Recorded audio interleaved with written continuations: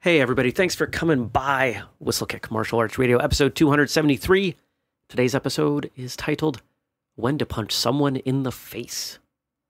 If you're new to the show, you can stop by whistlekickmartialartsradio.com for all of our show notes, other episodes. It's the hub for everything we do with this show.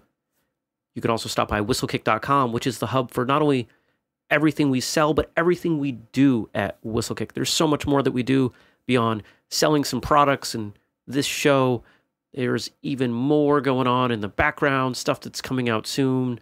There's a whole team of people helping bring about some amazing ideas, all to benefit you as a traditional martial artist. Because I'm a traditional martial artist, and I wanted some cool stuff for me and thought I would just share it with all of you. All right, let's talk about this episode. Let's talk about when to punch somebody in the face. When do you punch someone in the face? That's what we're going to get to. We're going to walk through this.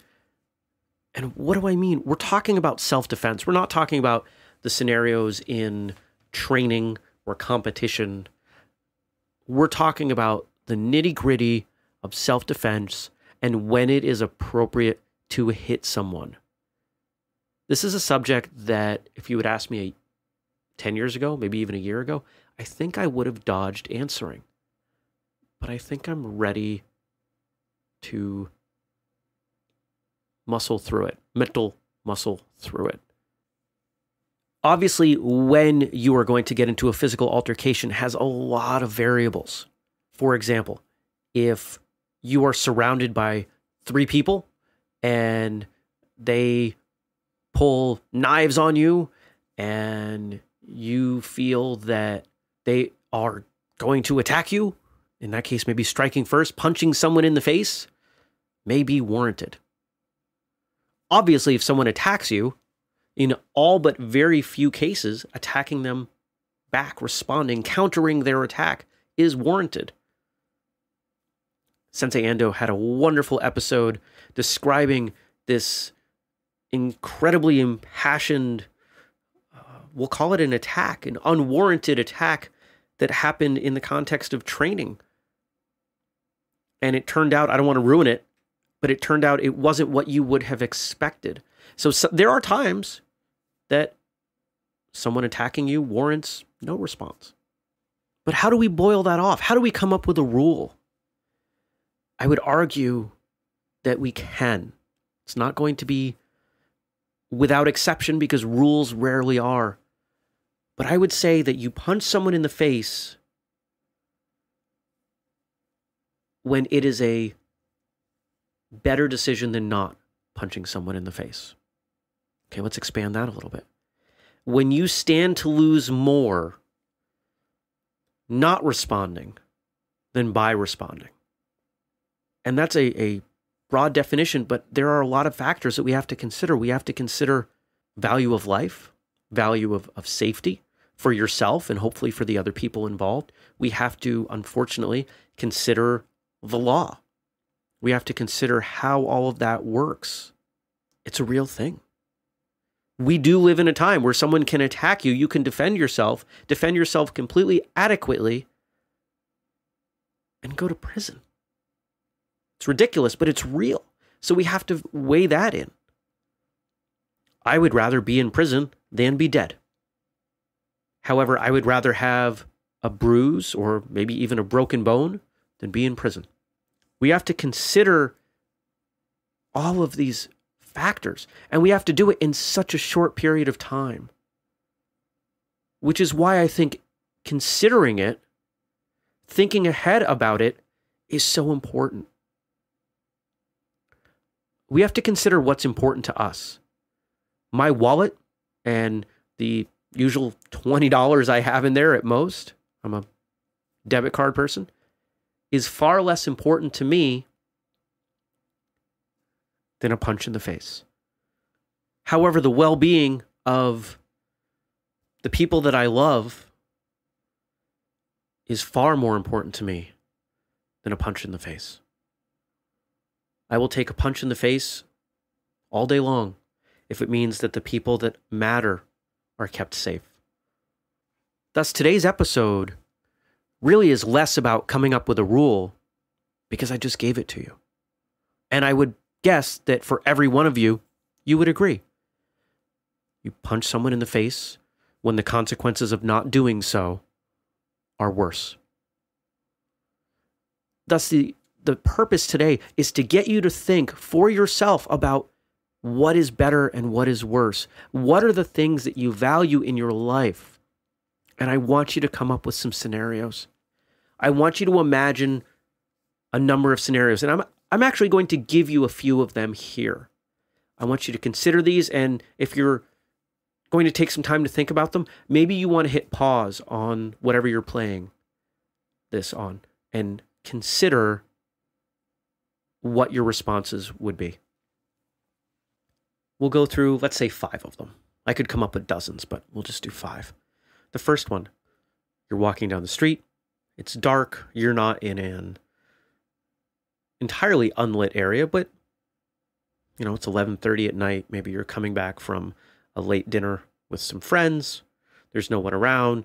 Someone steps out from a doorway and they have their hand in their pocket and they say, "Hey, give me your wallet." What do you do? What if that same scenario changes to 2 people, hands in their pockets? Do you handle it the same way? Do you handle it differently? What is important? What is in your wallet? What is the likely outcome if you don't give them your wallet? You're in a bar, a crowded bar. You're there with some friends. One of them has said something, seems to be accidental, to the wife of someone in another group of friends that is there. There are 4 of you. There are 5 of them. There are probably another 50 people in the bar. And one of the people from the other group has come up to you as the more sober of the group and said, "Hey, your friend disrespected my friend's wife." What do you do? At what point does that situation escalate to where you would strike? Where is the point where you might consider striking first? Would you strike first? Here's one ripped from a video I saw on social media. The inspiration for this episode. A junior high teacher, middle school teacher, is shoved by a rather large, strong-looking 13-year-old boy. The boy is in the teacher's face, yelling. Clearly wants to hit the teacher. Now, obviously, it's going to be a foolish move for the teacher to strike first. I don't think too many of you would do that. But let's say the kid punches first. Then what? It's not cut and dry. Now we have the issue of age to factor in. And here's one that gets even murkier. You're training. You're in your school. And a new student transfers in, someone that the instructor allows to come in. This person has a similar amount of training time to you. Maybe they're even wearing the same color belt. And you're working with them, whether that's sparring or some kind of more structured partner work. And this person is hitting harder than the culture of your school would suggest. You have asked the person to lighten up, and they're hitting, and it almost seems, maybe they are, trying to hurt you. Maybe they're trying to make a name for themselves or find their place.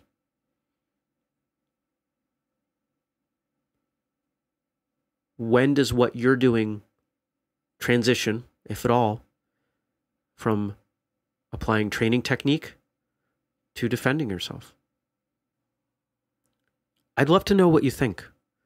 I'd love to know how you consider when it is appropriate to use force. When do you punch someone in the face? When is it appropriate for you to strike first? How do you determine the value in your life, in that situation? How do you analyze the risk? For me, once you reach a certain point, martial arts becomes so much more mental than it does physical. And this is one of those exercises that I have run through on my own. One that I wish more schools would not only encourage, but facilitate. There are conversations to be had from this. And those of you out there that are school owners, I would love for you to have a class or half a class where you have this conversation with your students. Because the application of martial arts is important. We talk about that. Every school talks about that. How to defend yourself. The why to defend yourself isn't that hard to discuss. But the when is an incredibly important discussion that I find skirted by most people in most schools. That's my encouragement. Have that conversation. Would love to hear from you. You can write to me, jeremy@whistlekick.com. You can leave comments over at whistlekickmartialartsradio.com for this episode 273. You can find this episode on YouTube. You can find all of our products at whistlekick.com. Maybe sign up for the newsletter. And we've had a bunch of people coming into the sort of secret, not quite Facebook group, Whistlekick Martial Arts Radio behind the scenes. So you can feel free to jump in over there. Sometimes we have some extensions of the episode. Sometimes I ask questions, stuff like that. I thank you for listening. I appreciate your time, your consideration. And until next time, train hard, smile, and have a great day.